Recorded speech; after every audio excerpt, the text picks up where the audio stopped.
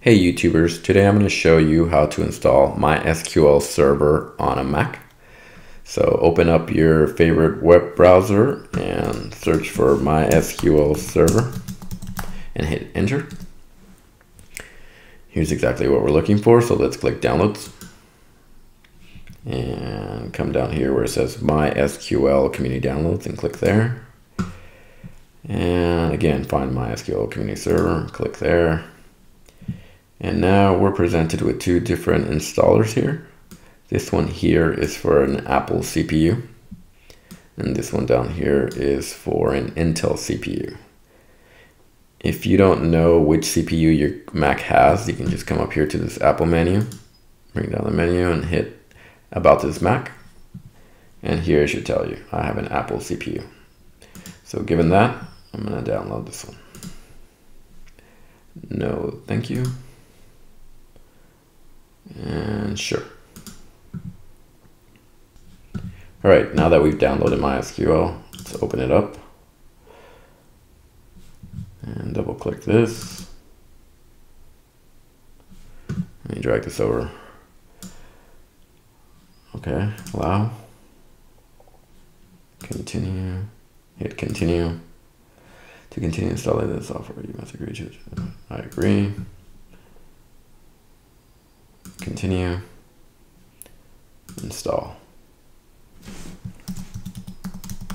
Enter your password and install software.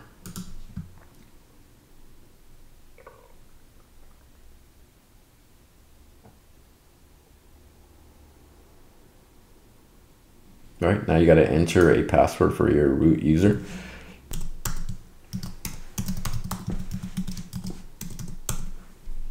And hit finish. And type in your password again, I guess. Hit OK.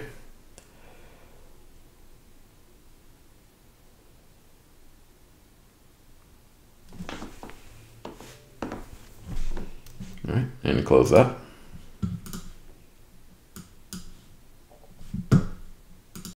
Okay, now let's check that we can run MySQL from the terminal. Let's open up the terminal and just type in here MySQL. So we cannot find it, so that means the path is not set. So let's set the path. To do so, you need to check what kind of shell your terminal program is using, and you can see here mine is using a Z shell. So with that, I'm going to type in vi.zs and I hit tab, and it's that RC file we're looking for. So enter, go in there. In the last line, you want to enter export path in all caps equals double quotes user local MySQL bin, and then you want to append the path. Whoops, there we go, and then end with double quotes, and then hit colon WQ to save and quit. Hit enter, and now we want to source a file. So .vhrc, and now we should be able to access MySQL from any directory. So let's try it, MySQL version, and there we go. Now we know MySQL is installed and we can access it from any directory in the terminal.